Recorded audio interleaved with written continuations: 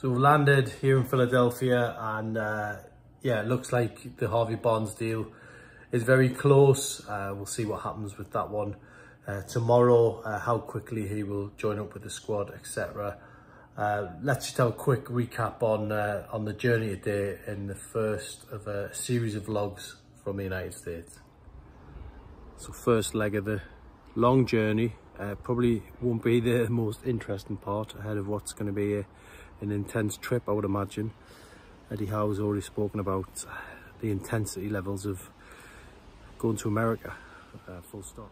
And certainly if Newcastle's last two trips to America or anything to go by, this one shouldn't be much different in terms of those intensity levels, which Eddie's already touched on. A bit more excitement though, a bit more optimism around this trip. Certainly remember going in 2011, incident-packed trip, which a lot of disruption, unrest amongst the players. If you remember, this is the Mike Ashley era, going into a season which they end up finishing 5th, but you know, it was a one-off really under Ashley. And then in 2015, the trip under Steve McLaren, that was also difficult.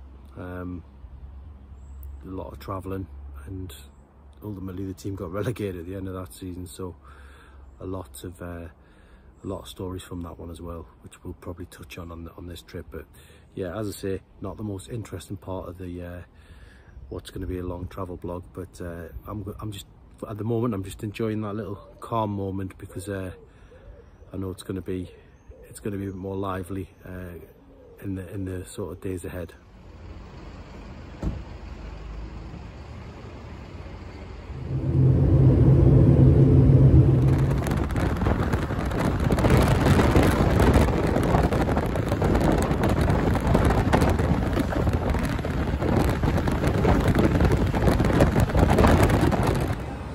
Yeah, just like that, we're now on the streets of the United States in Philadelphia, which is Newcastle's going to be where Newcastle play their first game of the Premier League Summer Series. I think the first thing that hits you is the heat. It's quite stifling around here, so that's going to be an interesting challenge for the players.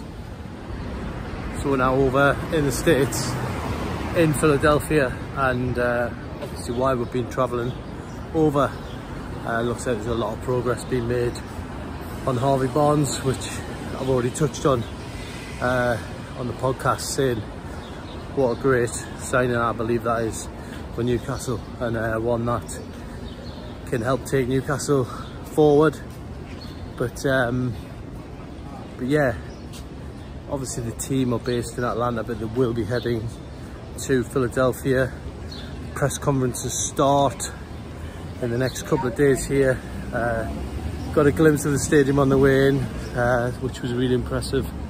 But yeah, still early days here for Newcastle's tour of the States, and we'll soon be seeing fans on these streets very soon.